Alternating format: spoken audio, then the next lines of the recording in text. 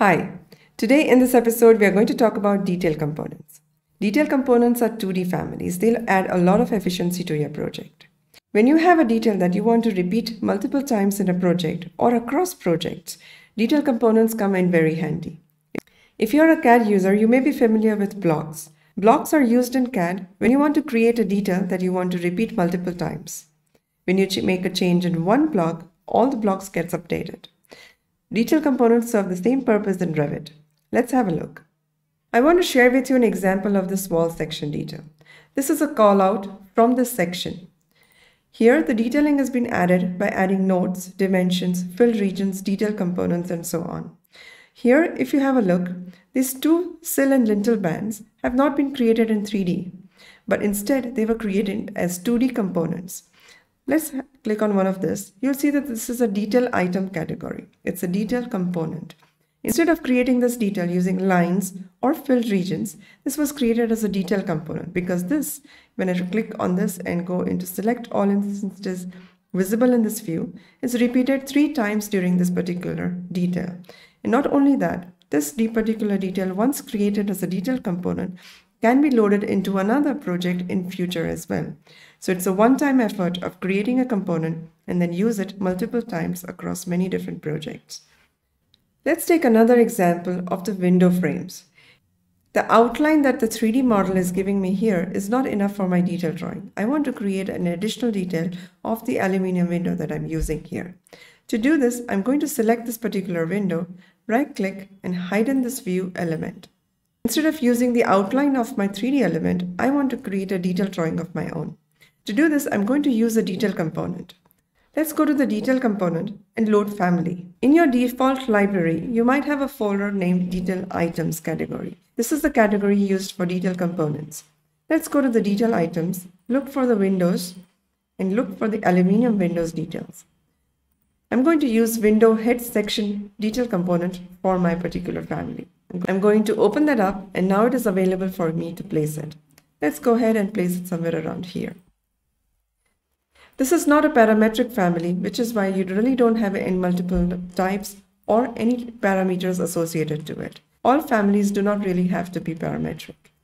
Let's go ahead and mirror this component on the other side of the window. Now I have 2 instances of these detail component in my detail. I can connect them using a detail line, which is of the thin line style. Let's choose the start point and the end point, and I'm going to multiple copy this to create the glass panes for my window. So now I have added a further detail using the detail component. Once I have created this detail component family, I can reuse that family by loading it into the project across many different projects. Let's take another example of a metal fastening. I'm going to insert load family. Let's go back to the detail items and let's go ahead and choose metals folder where we have metal fastening. Let's go ahead and choose the anchor bolts that looks something like this. I'm going to load it into my project. This particular component that I'm using is parametric. There are multiple different types available to it. Let's go ahead and select one of them. I'm going to press spacebar to reorient it and place it somewhere around here. When you click on this, you'll see that there are also some instance parameters available. And here there are some type parameters available. So if you like, you can also create your own custom type for that particular component. Let's go ahead and copy this particular element here. I can also use dimension tool to dimension the distance between these 2 anchor bolts. I can use create similar tool to create a similar component of the same type. Let's go ahead and change a little bit of instance parameter using these values. You can also go ahead and change 75 here or maybe 160 here.